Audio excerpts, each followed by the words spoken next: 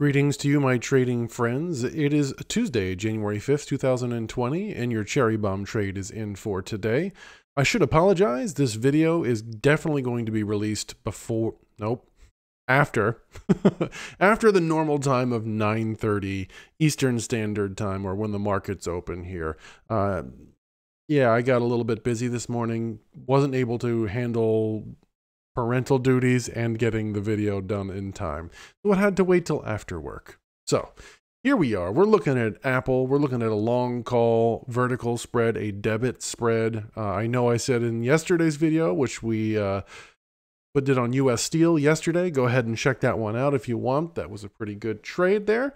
And so, you know, that I'm tired of the debit spreads, but, you know, hey, you do them when you got to do them. And with this one, I don't mind so much because at least there's less at risk with this one, what I feel, than when I do a credit spread with Apple. I feel like Apple stings me just about every time. I could be wrong, but, you know, in this case, I'll take a 50-50 shot. Now, I did miss out because I didn't get this trade on. Apple has come up some, so I missed a little bit of the ride, but you know, okay, there we are. So why don't we hop on into this platform and we'll take a look at this trade together and we'll see what you think. All right, so let's do that. Here we are inside of ThinkOrSwim, because that's what we do here in this channel. We use ThinkOrSwim's paper money or simulated trading platform to practice our skills, practice our mechanics, get all the learning without all that risk. So if you haven't yet signed up with tastytrade, go on down below. There's a bit.ly link there. It's not a link that you sign up for my webpage or anything like that. I'm not harvesting your email in any way. I'm just sending you over to tastytrade to sign up for their email that they send out 5 days a week. 4 of those days have trades, and that's what we're putting on, plus some of our own sometimes, right? So we invite you to join us. If you like what you see by the end of this video, would you hit that subscribe button and ring that bell? Because these trades are time sensitive, as we know. Got to get them in them when we should get in them, right? So with that said, let's get this trade analyzed, shall we? We're looking at the Analyze tab here. We're going to click on Add Simulated Trade, type in Apple, and I'm going to hit my little keyboard shortcut here that makes my mouse actually appear. Here we go. We're going to click up here. We're going to click Apple, type AAPL, and then we're going to make sure we open up the February monthly options chain, which as of today is 45 days to expiration. And we're going to come down here and we're going to look at buying. Since we're doing a debit call spread, we're going to be at the money. We're going to buy the one that's in the money for $7.50 something cents. We'll see what happens there with that mid price there. It's a little wider than you'd expect, right? But plenty of open interest. You would think it would be that'd be tighter, but anyway, it's got 4 drops of liquidity, so it's super liquid. And then I'm going to go ahead and hold the control key, and I'm going to click on the ask for the 135. So that builds us a debit spread here, where we're going to pay $2.23. Okay, so that means we're paying less than $2.50. Means we can have more profit than we can have loss, which means our probabilities will be lower than we probably would want them to be, and all those sorts of probability in there. So let's, with that said, head over to this risk profile here, right up here, and we're gonna, first things first, as always, I like to make sure the date is set properly. So I'll go over here, look at this turquoise 220. I'm gonna click this calendar, I'm gonna go to February, click on the 20th. Now I'm gonna drag this over so that I see a little bit of dark gray. And I'm trying to make sure I go a little slower. I had one of my newest comments asked if I'd go a little slower. And I know those of you that come here just for the trade, you get what you get. And as soon as you get it, you dip out, and that's fine. I'm here to make content for all types of traders, right? So I'm going to go, now that I got this, so I have a little bit of dark showing, I want to drag on the x-axis so I can see a little bit of dark on the right side.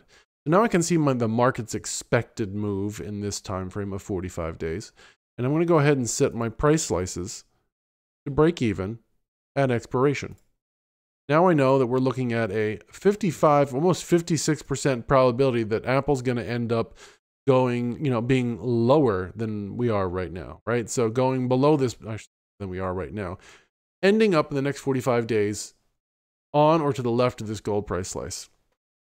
And hey, if you were to just buy the call and be like a lot of people investing in options, right, your probabilities would be even lower. You'd probably be in the 20s to 30% probability on that.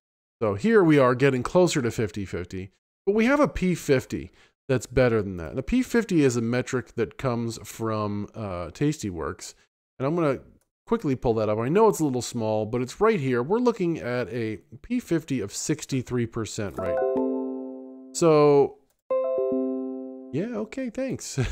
Oh, good. So I got my calendar is trying to remind me that I have an appointment at 4 o'clock.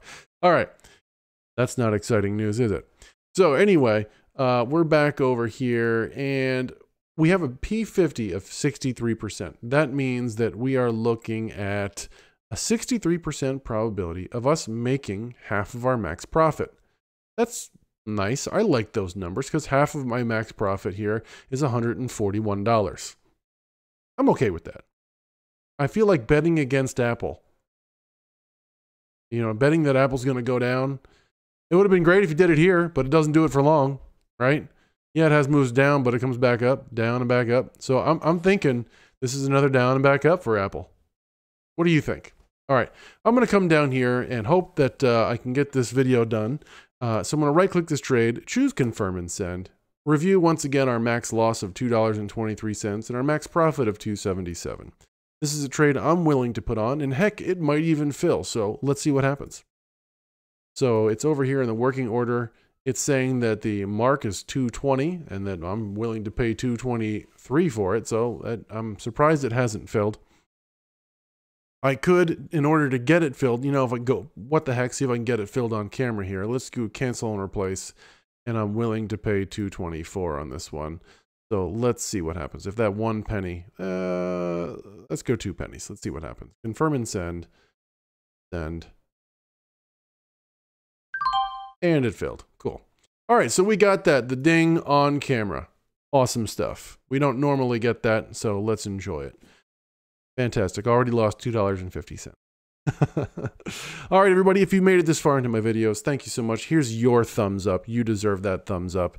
And if you feel that I've earned that thumbs up, you can either, hit that subscribe button if you haven't already. And if you already are one of my subscribers, besides being totally awesome, you deserve 2 thumbs up. Here's one special for you.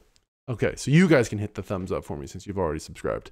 I look forward to seeing you in tomorrow's Cherry Bomb trade. I do intend to get up early enough to get that video done before my little kiddos wake up. And yeah, until then, happy trading.